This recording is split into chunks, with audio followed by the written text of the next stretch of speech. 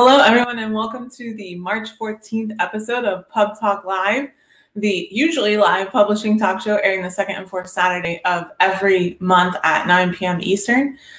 So today I am not live because I was supposed to have the Orlando Book Festival today, which I'll talk a little bit more about later. And also two of my best friends are in town, and so we had some plans. So I wasn't able to do the show live, but I am recording this part on Saturday. And I interviewed Lily on Wednesday, and so you'll see that in just a minute.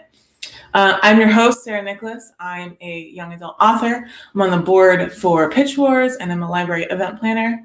You can subscribe to reminders via email by clicking on the link in the description so you don't miss a show. You can also follow the show on Twitter and Instagram at PubTalk Live. And if you'd like to support the show, you can find the link to the Patreon near the end of the video description down below. So I do not have a guest co-host today. So I'm just going to be doing the news by myself. So we'll see how this goes. Obviously there's like one big piece of news that everyone's talking about, but I'll do that at the end. So Hachette Book Group employees walked out on March 5th to protest the publisher announcing it would publish a memoir from accused sexual abuser Woody Allen. After this, the publisher decided that they're not going to publish the book after all and will return the rights to the author. And everyone seemed to be pretty happy with that second announcement, not so much the first announcement, except for Stephen King, who said that it would be a slippery slope or something. Not his best moment. The UK government announced just this week that it will abolish the VAT charge on all digital reading materials, including books, which sounds good. Anything that can make books more affordable is a great thing, as long as it doesn't cut into the author's meager profits, right? Viacom CBS is looking to sell Simon & Schuster, which is one of the big five in the United States. The chief executive said the publisher is, quote, not a core asset of the company. It is not video-based. It doesn't have significant connectivity to our broader business, end quote. That sounds depressing. Saying it's not a core asset of the company when it's one of the biggest publishers in the United States that's something else.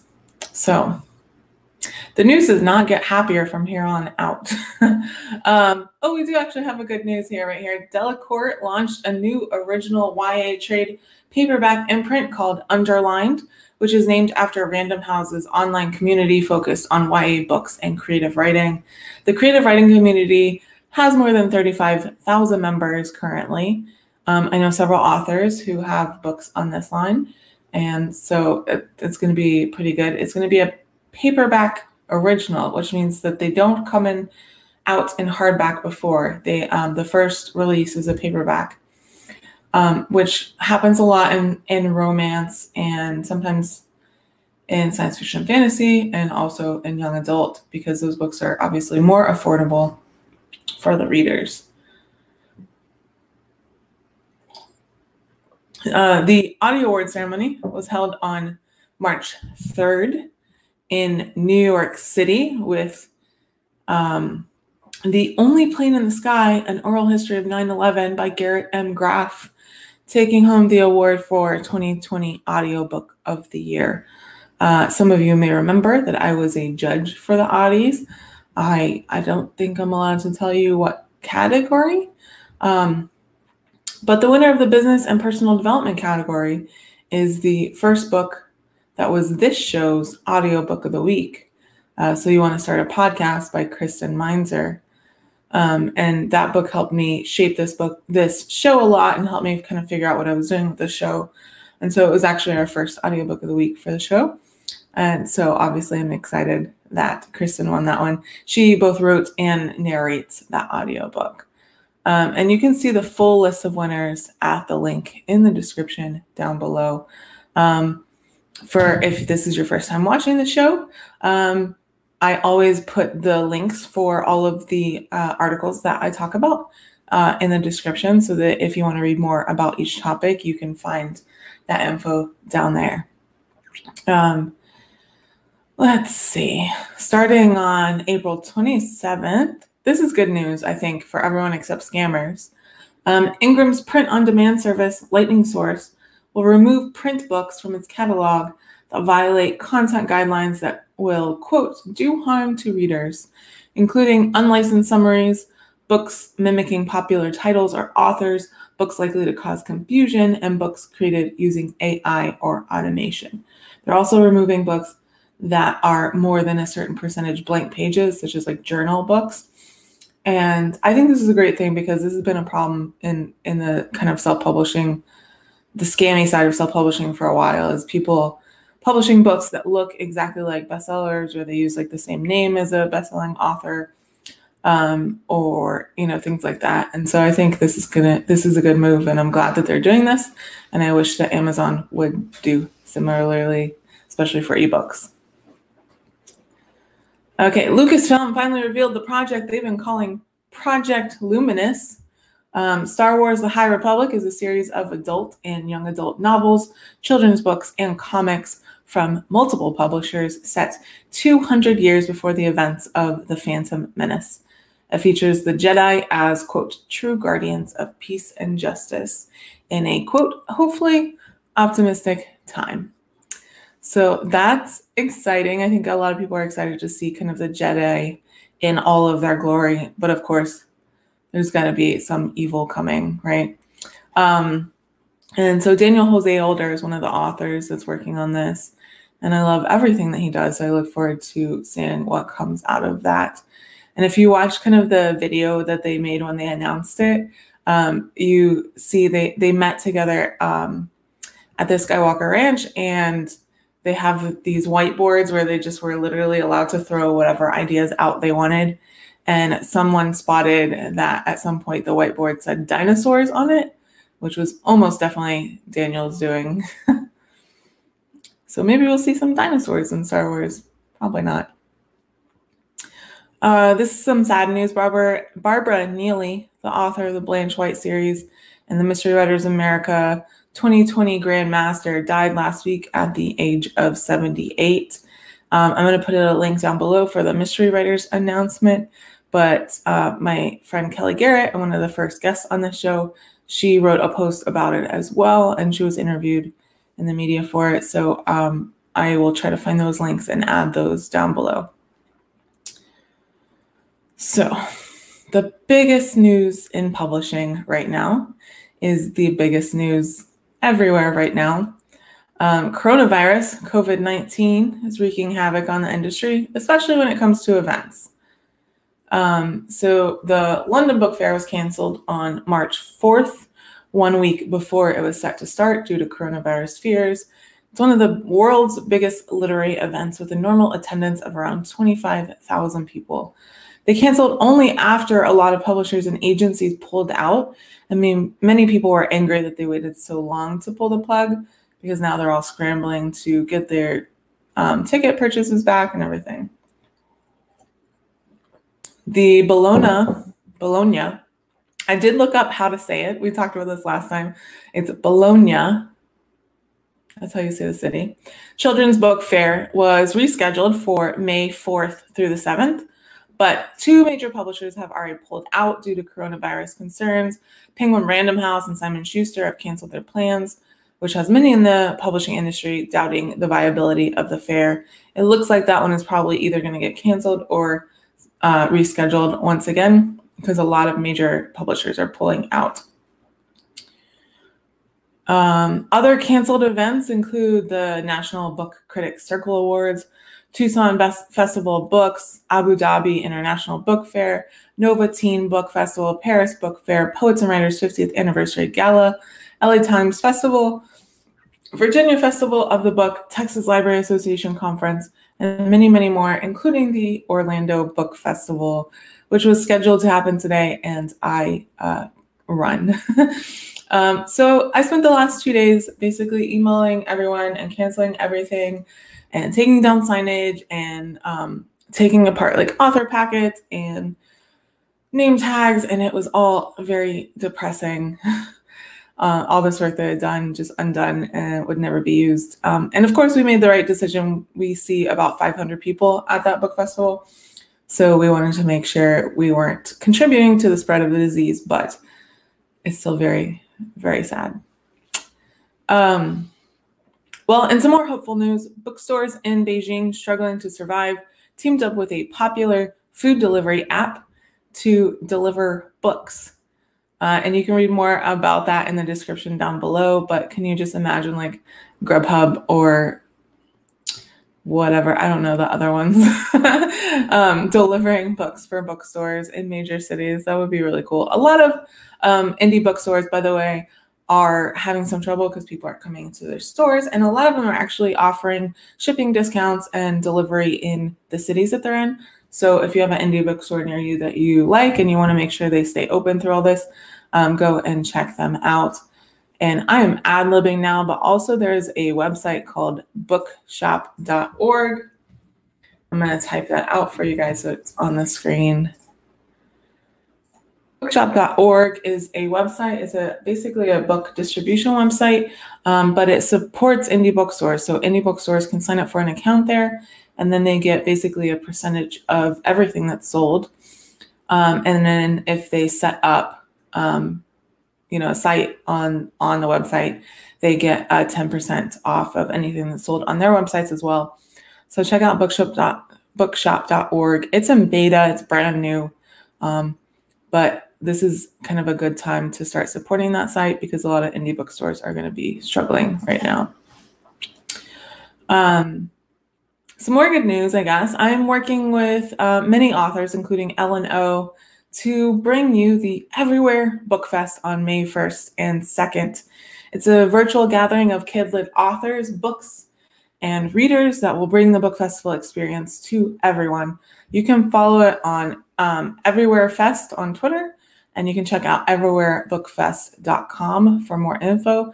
It is still in development, so there is not much info on the website right now, but we are working very hard on it, and I am helping, no surprise here, with the video platform. So I'm going to be helping out with the technology side of things, along with Gail Villanueva, who's also the tech director for Pitch Wars. So we are, once again, going to be working on a big project together, which is amazing because I love Gail so much. So check out that website if you're sad about your favorite kidlit or YA book festival being canceled. That may be something. And I think we're going to try to have some content that teachers and librarians, school librarians can use as well. And so if you are interested in that, if you've had to cancel an author event for that, make sure you check them out. Our last piece of news is something we discussed on the November 23rd episode of this show with Diana Foe. The former Baltimore Mayor Catherine Pugh was sentenced to 3 years in prison for her children's book fraud issue. If you don't remember, she was basically having organizations buy large orders of her books, and then they would get city contracts soon after. So yeah, that's something related to the book industry that kind of caught a lot of people's attention, but she has been sentenced to 3 years in prison for that. And I think she was up for a lot more. So I'm filming this segment right now on Saturday. I was going to say morning, but it's right around noon. And then I interviewed Lily on Wednesday. And so we're going to go back in time a little bit, and then we will come back to the future, present, past. I don't know. Time is weird. So Lily Meade is a young adult author represented by Elena Roth Parker. Her writing has been published in Bustle and Teen Vogue. When not writing, she films educational videos on the craft of storytelling for her YouTube channel and recently launched a writer-focused planner company. So please welcome to the show, Lily Meade. Hi, Lily. How are you? I'm great. Thanks for having me. Lily, I wanted to invite you on the show to talk about AuthorTube primarily. And so could you start out by explaining a little bit what AuthorTube is for those who aren't really familiar?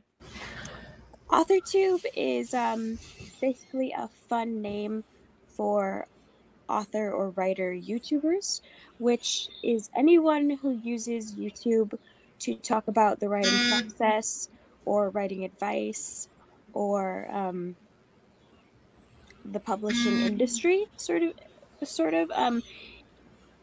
When I created the Facebook group for it with Clarabelle Ortega, um, it was sort of to give a home for people who weren't really doing book reviews, which isn't to say that people who do book reviews and are part of BookTube aren't allowed in AuthorTube, but to have a home for people whose main purpose in being on YouTube was to talk about their own work. Okay, great. And I had on here to ask you about the Facebook group, so I'm going to go ahead and jump to that since you mentioned it. So you started the group, you said with Clarabelle? Mm-hmm. I wasn't sure who you started with. Great, okay. So AuthorTubers can kind of learn from and connect with each other. So can you tell us about that group and if someone might be interested in joining it, what they could get out of it? Oh, yes, I love the group. I've been running it sort of myself for the past few years, which has been a bit difficult because I had a crazy past few years. But over the winter, I've developed a mod team that includes Jenny Streety, Kara Brown, Alexa Dunn, and we've come up with lots of great ideas for the group, including daily themed posts. We have Monday brags, Wednesday writing updates, FML Fridays, and we're planning on instituting more as we grow, like monthly challenges and creator spotlights. It's a very big group. There are almost 900 members, so you are sure to find somebody who's writing the same types of things that you are, and you are definitely sure to find people who are willing to cheer you on and check out your first videos and all sorts of stuff. It's a great resource, and I'm really proud of it. Cool. I'm in the group. I am what people call a lurker, though. So I do a lot of lurking too, but as it happened, I can't do much. Yeah. So what are some of your favorite things about being part of the AuthorTube community? I like helping people, and I like talking about inspiration, and I feel like AuthorTube is a way to share knowledge in a really creative way that's different than other educational sort of things, because I can talk about my process and what inspires me, and that's not technically wrong, even if you do it a different way. And it's generally a really supportive group. We've had a couple hiccups with drama, but I don't think nearly as much as some other niche groups of YouTube have. Not because it's more insular. I know that writing personally is a much more personal, private thing, but writing as a community just seems to be more supportive group. Mm-hmm. I love that you mentioned that because that's actually my next question. So you're part of both the AuthorTube and the YA community. Yes, I am. Those are two groups that, at least from the outside, are often seen as plagued with toxic behavior and infighting. Do you think that's a fair judgment of those communities? Not as a whole. I agree that any group can have bad actors, and I can definitely see how people could view the young adult community as I don't want to use the word toxic, though there are certain toxic parts, but there's toxic parts of any group. But people can get really passionate and defensive, and I think that's part of the nature of who our audience is. Not to say that because we write for teens that everybody's cliquey and judgmental, but because we write for like children, and we write for people going through a really intense time in their lives, it's really important to us to represent those people accurately. And when you're writing to an age group that's going through so much, you empathize with them a lot, and I guess that can rub off. And with YouTube, I think YouTube in general, like it's one of the social medias where you benefit more by being more personal and vulnerable. People don't go to a YouTube video to learn how to do something like clinically. They want to hear how to do it from a friend. You benefit more if you treat your subscribers as if they are a friend of yours. And when you are that vulnerable on the internet, it definitely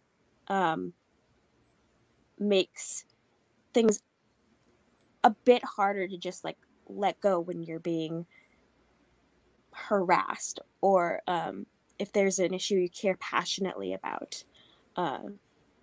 So I wouldn't say that either group is toxic as a whole. I mean, any group can have toxic people, but yeah. I do see, especially for both, why people would get so passionate. And people can always go over the top, but I can definitely see why the passion is there. And I'd rather have the passion there and occasionally have some hiccups than not have the passion there. Yeah, I think in YA especially, the stakes are higher. So if people are writing, harmful books or whatever, the stakes are higher than if you're writing in adult mystery or things like that. All right. So I struggle with this. So I'm just gonna, basically I'm just asking you for advice, and I'm gonna put it out on the internet. So how do you come up with new ideas for video topics all the time, and how do you keep your content fresh? I come up with so many ideas. I actually have, I use a project management tool, like Trello or Asana. I don't use either of those because I have my own, but it's pretty much similar to that, where you can separate things into like lists of ideas, partially researched, partially drafted, ready to film. And I have like 80 ideas in there. What's harder for me is to actually have the time or space to film them. Anytime I'm reading a book, I love reading writing craft books. It's like an obsession of mine. I will, if I read something and it gives me an idea, I take a note and I put it in this thing when I'm talking to people, because when you're a writer, you often talk about little nitpicky writing things with friends and even family. Like my mom asks me things sometimes, and my brother asks me things sometimes, and I'm like, oh, that would make a good video idea, and I go and put it in there. And also, once you start like building an audience, they start to suggest things themselves. I've actually recently made like a form, 2 forms actually, one where people can submit collaboration ideas, like if we're going to be at an event together, or if they're just an author who wants to like do something like this and chat about their own writing experience on my channel. And I also have one that's just for like viewer submitted ideas, where they don't care about being involved. They'd love credit though, but they want to submit an idea. I also I have like a personal branding motto, which is life inspired by fiction. So anything that falls under that idea is something that I can film. And if it doesn't fall under that idea, then it's probably not a good fit for my audience. But that means that I can talk about my personal life, because it's a life inspired by fiction. Things that inspire me, books that inspire me, and my own career updates. So it's pretty easy to figure out what belongs if it fits under that motto. All right, someone just knocked on my door, so I will be right back. It sounded like the guy coming to fix your internet? Yeah, which I had no idea was happening. He was like, "You don't know about this appointment, do you?" And I was like, "No." Okay, so he's going to wait in his truck until we're done. So with a lot of book events being canceled due to coronavirus concerns, authors are turning to online video content in big waves right now. How do you think book and authortubers can and should be a part of that? Well, there was the recently held Right On Con, which I think is super cool. I love the idea of an accessible video conference. I've only been to a couple book events, and each time I've gone, I've tried to film the panels that I could attend, because I know it's an opportunity that a lot of people don't get. So I think like AuthorTube and like video or virtual sort of events should be a bigger thing than just to avoid getting sick. One, because they're more accessible and they're evergreen. I mean, you can go somewhere and interact with people for a couple days, but if you film a conference and do a virtual conference, that can live forever. I know that if I find a YouTube video that's like 4 or 5 years old and it's relevant to what I was looking for or what I'm interested in, I'm still going to watch it, even though it didn't happen yesterday. So I think it's important, not just for yourself, so that you don't end up canceling book tours and have no way of interacting with people, which I've heard has been happening and is just an absolute horror show. But also it's just much more accessible to people. Yeah. I've been seeing on the author side a whole bunch of people starting to kind of plan their own video-based, content to replace in-person events that were canceled. But I haven't seen a lot of interaction between author-tubers and booktubers and authors, and which I feel to me is like an obvious direction that people would go in, but I haven't really seen it. And I'm like, why aren't you reaching out to these people who already have the experience with video content, one, and the audience, Yeah.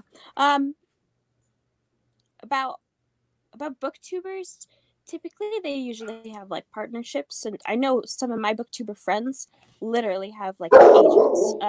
So it might be a bit more difficult, but I would definitely see reaching out to friends that who are author tubers. I actually, when Alexa was setting up her YouTube channel, she was always asking me for questions, and now I think she's like eclipsed my following by like 5 times. So yeah, definitely. Like I said, I've had a hectic like year and a half, so my YouTube channel is currently like a little bit spotty, but when I return to active videos, as soon as I finish my editing program that I'm going through school, working with other authors, definitely high on my priority list, because I mean, it's good for me because it brings in a new audience, their audience, but it's also good. It's just good publicity. It really isn't something to be afraid of if you're open to doing YouTube. I mean, I'm doing this from my bed right now. It's not that hard to. Yeah, I'm at my kitchen table. Yeah. So for anyone who's watching, you might have heard Jasper before, but you're hearing him a lot more today because there is a cable repairman outside my window, and he does not like men in hats. So please excuse him. So you do something cool. You provide captions on all your videos, right? Can you provide advice to other YouTubers on how they might do this for their viewers? Well, there are paid services that you can use. They're like $1 per minute. I don't use those. I can't afford it, but also because I don't really need to. I script my videos, so pretty much almost everything I say follows what I had planned to say. So once I've uploaded the video, I can literally just input the text and it will try and match what I've inputted to the video. And then I just go through it quickly and make sure that it lines up correctly, change for any ad libs that I might have done. And then I can click OK, and it's just like that. But also, if you upload a video and you like leave it for a couple hours, which I always do, because whenever I upload something, I usually schedule it to publish later. I don't upload it the day of. And so if you have like a buffer of a couple hours between when you upload it and when you go to like add in details, YouTube will have generated an auto captions, which is not the best. And I would not suggest leaving it like that. But it can, if you don't have a script, if you're like sort of like a pantser when it comes to filming, you just sit down with some ideas and you talk, then that's a really easy way to go through and have a starting base to edit and just capitalize, add periods, change some very obviously wrong words. It really doesn't take too long from your flow, and it helps Google know what you're talking about. So it can help your search rankings and your relevance in what you're talking about. And I find that if I'm including a transcript, it makes it really easy to make it also like a double blog post. Because I know when somebody links to their website for a YouTube video, I'm a little annoyed if I click it and it's just an embedded YouTube video on a blog. Like I'm like, I could have just gone straight to the YouTube page. But on my website, at least, if I link you to my website, it's a YouTube video and it's a transcript, so it feels more like a blog post. And then I can put things like a Patreon call to action or like more info about me, and it feels like a legitimate piece of content instead of me just slapping a YouTube video on my website and trying to trick you over there. Cool. So you said something, and I just wanted to, for people who might not be putting captions on their videos for like altruistic reasons, it benefits you personally because it increases your search rankings. It does. Yeah, cool. But also, it's really important, just like I think I said it a couple times, accessibility is a really huge thing for me. And you might have viewers who English isn't their first language, and captions help that. And you might have viewers who have a hard time hearing or who are deaf, and they simply cannot watch your videos if you don't have captions. And it's just such an easy thing to do. The only videos on my channel that don't have it are like 40-minute long like panels, and that's just simply because I don't really have the time to go through and add that through. But I do also have viewer suggested captions enabled, and I've actually had a couple people go through and watch a video, like a really long panel like that, and do the captions themselves and submit it, and then I can accept it. And you can do that on your own too if you have like already like 100 videos and you don't want to do it, but you have like an engaged audience. You can say, oh, I have viewer suggested captions enabled, so they can go through and do that if they want. And you would be surprised about how many people are willing to do that. Yeah, I know. I remember the Vlog Brothers did that pretty early on. A lot of their backlist has been done by viewer suggested. So one thing that I've always admired about you, Lily, since the first time you were retweeted into my timeline, is your positivity. I remember, I think at the time, the first time I saw you on my Twitter, is you were, I think, being bullied for a video. Is that right? Yeah, I've definitely experienced harassment on YouTube. Yeah. But for me, you've always radiated like warmth and kindness, despite significant challenges that you've faced. And as someone who has a tendency to be negative, I would like to know how you manage to keep that positivity going. And also, I know sometimes like we can present a face to the public that's different from how we are in private. And has that been a challenge for you? I actually find it, the whole like, am I the same you're sort of asking, am I the same person offline as I appear online? And you mentioned this at the beginning. You're all like, oh, you always look so presented in your videos. I remember I went to All in Midwinter last year, and somebody was like, you look the exact same as you do online. How is that possible? I don't I have like a business persona where I am like a bit more brave and sociable in person, especially at book events. Just I get the mindset like, oh, I've spent money on this, I better make it worth it. But I am typically pretty much the same person. I'm a big worrywart, but that comes through on my online presence too. But I've always been a sort of optimistic person, mainly because the alternative is to be really depressed. And sometimes I am really depressed, but I'm also open about that, and open about being like hopeful for the future. Um, Also, I know that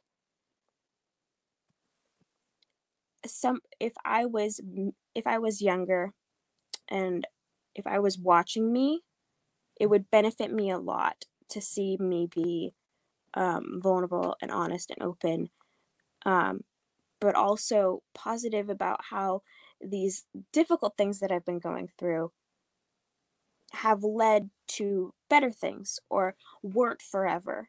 Um, because it can feel like that. It can feel like it's only ever going to be pain or struggle, um, or loss. And I don't even really think that's just like a young person thing. I think, like you said, it's difficult to not be negative. I mean, I've had to shut off my social media for the month, partially because I'm going to do like a fast drafting sprint starting tomorrow, but also partially because this presidential primary has been driving me insane. And I figured it's probably safest for my brain just not to engage. Mm-hmm. Yeah, I did something similar, but maybe less productive in that I just binged Schitt's Creek and ignored everything else. So, well, that's good. I sometimes I catch myself. I'm like, you're being really negative, Sarah. Like, you need to tone it down. So, but I'm just like a very sarcastic person too, so that doesn't help. Oh, I love sarcasm. Um, you said something in the beginning, I forgot what it was. Oh yeah, people say that to me too. When I meet them in person, they'll be like, "Oh, you look just like your picture," and I'm like, "Well, that's the point of putting a picture online is to show people what you look like." I'm But always so surprised. I'm like, yeah, what but I did you also expect me to know look like? as an event planner who receives hundreds of author pictures a year, Yeah.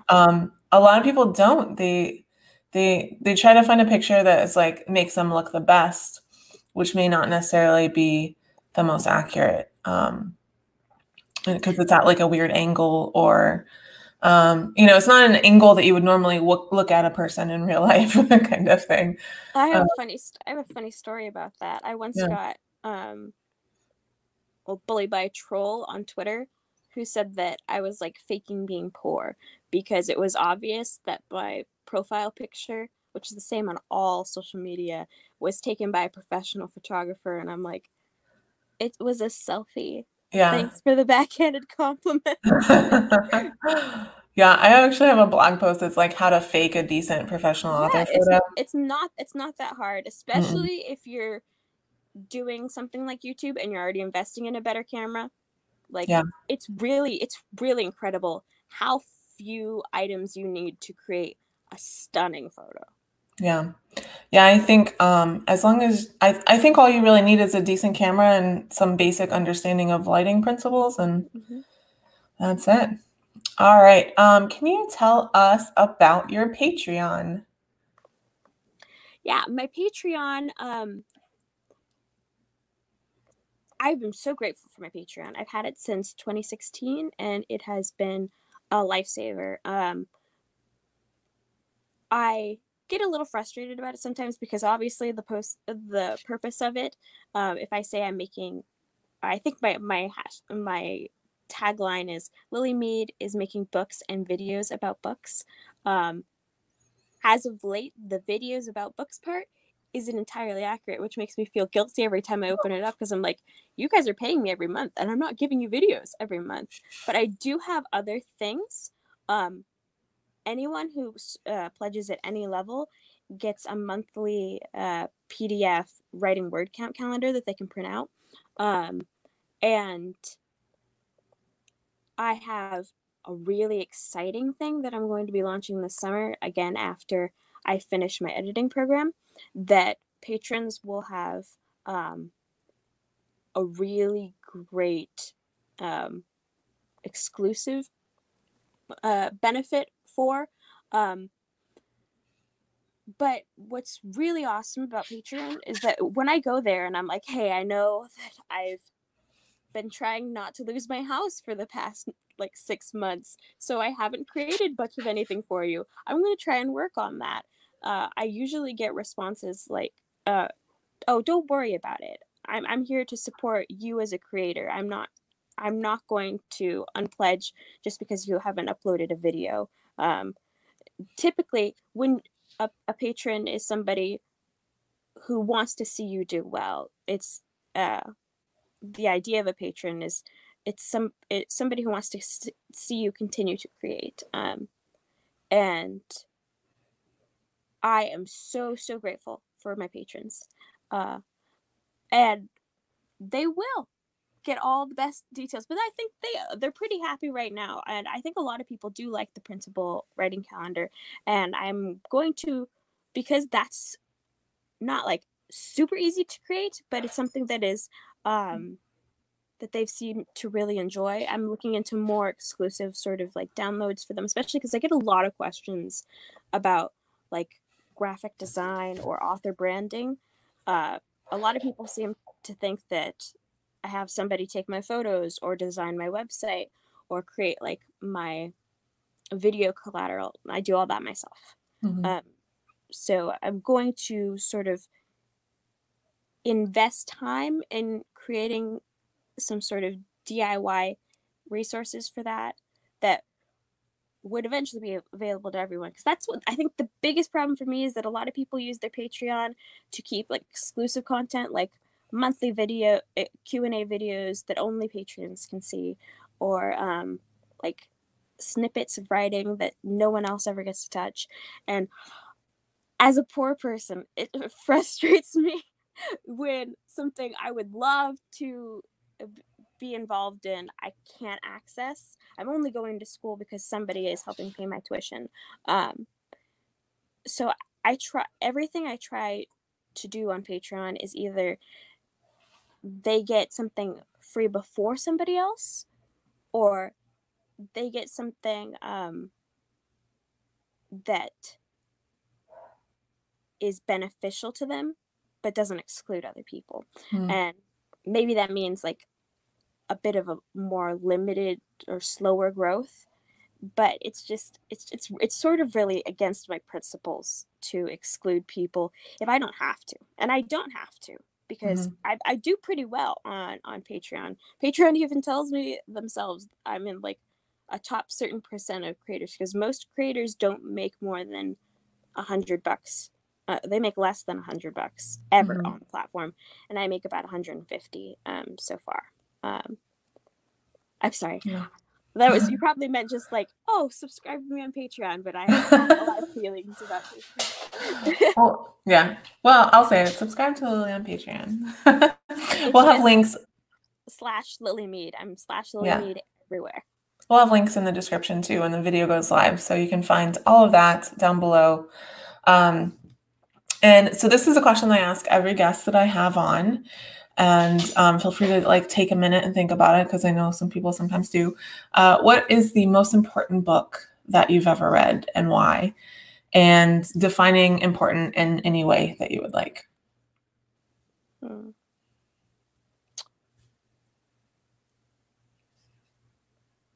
I think I have I have three, but I can say them real quickly. The obvious one would be, I wish I had The Hate U Give when I was in high school.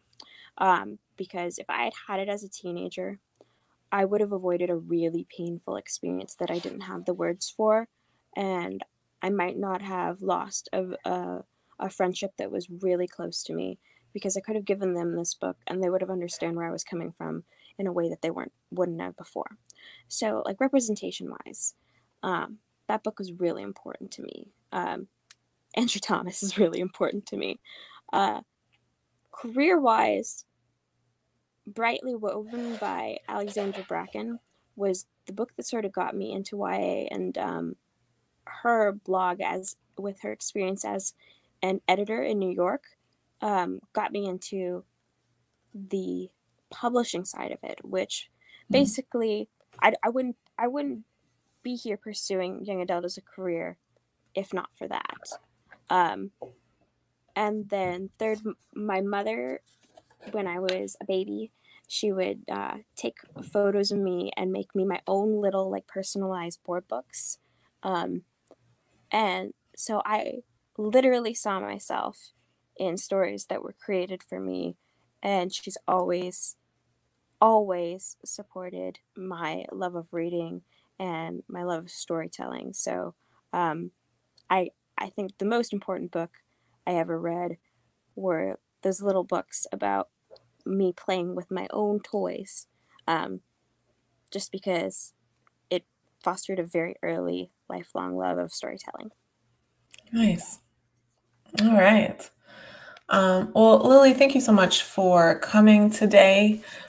Because of the slightly different format, we're going to do something a little bit different than usual. I'm going to discuss the book/reading quote of the week with you before I let you go. So here it is. Book 2 can be a star, a living fire to lighten the darkness, leading out into the expanding universe. It matches your background. It does. It also matches what you just said as well. So that's really great. I didn't even plan that, obviously, because I didn't know what you were going to say. But no, it's perfect. Yeah. All right. So thank you so much for joining me. You can find Lily's information in the description down below. And I'm going to do a couple of things before I close out the video, but thank you and have a good day. Thank you so much for having me. All right. Thank you, Lily, for joining me. And you can find all of her information in the description down below. Definitely go follow her on Twitter and YouTube. I'll leave those links down below as well. And I actually do have an audiobook of the week for y'all this week. We did not have one in the last episode. So it's been 5 weeks since I had an audiobook of the week. So I had to make sure I would have one today. I'm going to bring it up on the screen right now. It is The Mighty Heart of Sunny St. James by Ashley Herring Blake. And the publisher says 12-year-old Sunny St. James navigates heart surgery, reconnecting with her lost mother, first kisses and emerging feelings for another girl in this stunning heartfelt novel. And full disclosure, Ashley and I share the same literary agent, but this book came out a while ago, and I finally got around to listening to it, and it was an utter delight. It's a middle grade, kind of like very sweet romance with a girl discovering herself. And I just really enjoyed it. And the narration is spot on as well. So definitely go check that one out. Ebony, I hope you will add it to your queue. So that is all that I have for you today. If you enjoyed the show, don't forget to like and subscribe so you don't miss another episode. Tell your friends. That's how you find out about shows like this. If this is your first time watching the show, it is a little bit shorter than usual because I am recording it and I don't have someone to talk about the news items with. And you can also subscribe via email by the link in the description. And also the link for the Patreon is in the description. Thank you so much to my Patreon subscribers. You are such a light in the hard times of these past few weeks. So thank you so much for supporting me. And you can find social media for guests in the description, along with PubTalk PubTalk Live social media links. So please check us out on Twitter and Instagram, and I will be back in 2 weeks with a actual live show. Thank you so much for watching, and I will see you next time.